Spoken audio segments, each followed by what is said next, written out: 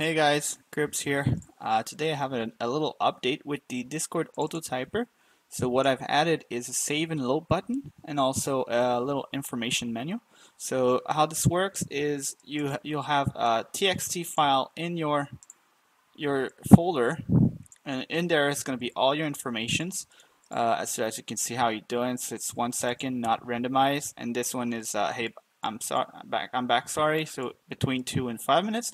I could also add another message manually, so manually set message. So I would say like 1 sec 0. So this is going to be added. So if I load, as you can see, it's not here, but if I save the file, it's now here. So you can change it right inside the TXT, or you can change it inside the folder. Let's say I press add a new message and I say 1 sec, do not randomize, save, and I do save. So it says that it's saved. I can't see it because I need to open it back up. And now, as you can see, 1 sec 0 is now appeared. So it also saves your where to type, so you don't have to re-click it every time. So let's do start Autotyper.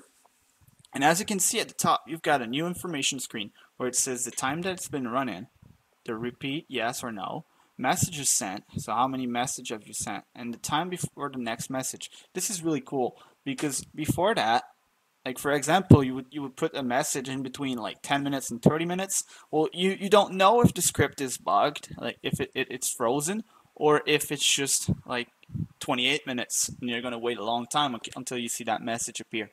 But with this, you know exactly when your script is going to call. So if, for example, you see 1/42, I can you can use your mouse. Like you can go on stuff, you could go on Google, you could do your stuff, and then you see, okay, it's 10 seconds. You go back to your disk, you open back your Discord, and then you just wait until it does its thing.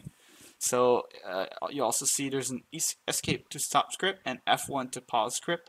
The F1 is not working because it will trigger after the next message. So because I pressed F1, it's going to trigger only in 100 seconds.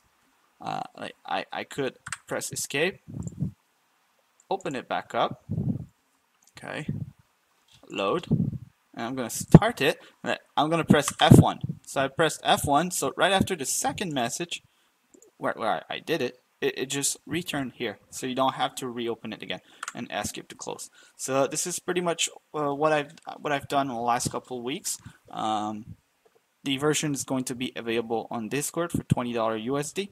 All the informations are in here. But if you don't want to pay and you only want it for free, it is available in free download links. The only thing is there's going to be no save button, load button, and no information screen. Thank you guys. Have some fun.